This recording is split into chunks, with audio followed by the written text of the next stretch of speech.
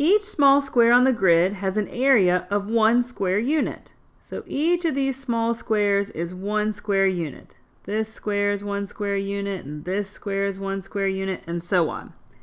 And now we're asked to draw a rectangle with an area of 10 square units. Well, this word area here is talking about how much space our shape covers. So our shape in this case is a rectangle, so we're being asked to draw a rectangle that covers 10 square units. And we know that each of these is 1 square unit, so we want a rectangle that covers 10 of the square units. We could try just drawing a rectangle right across this top row until we get 10 square units, but the problem there is there's only 1, 2, 3, 4, 5, 6, 7 square units going across the top. So we can't just do one long row of 10 square units. We can't do one long column either because 1, 2, 3, 4, 5, 6. Only 6 square units, so we can't draw a rectangle going down like that either because we need 10 square units.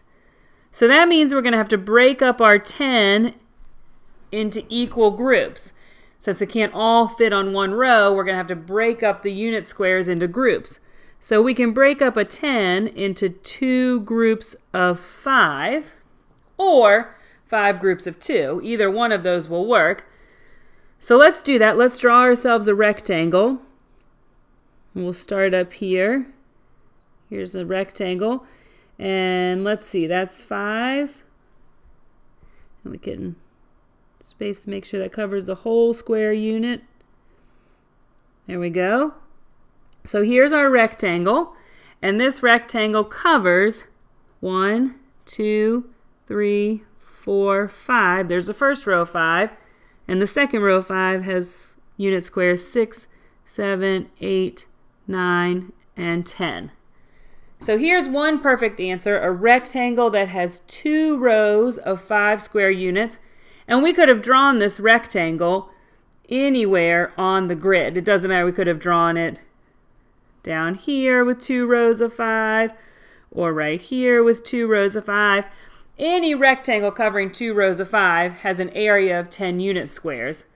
Similarly, any rectangle covering 5 rows of 2, let's look and see if we can try to show that. Here we go. Here's a rectangle.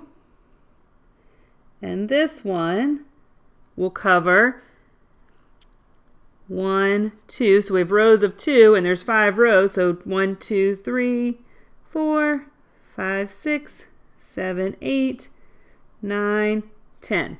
So again, this rectangle covers 10 square units.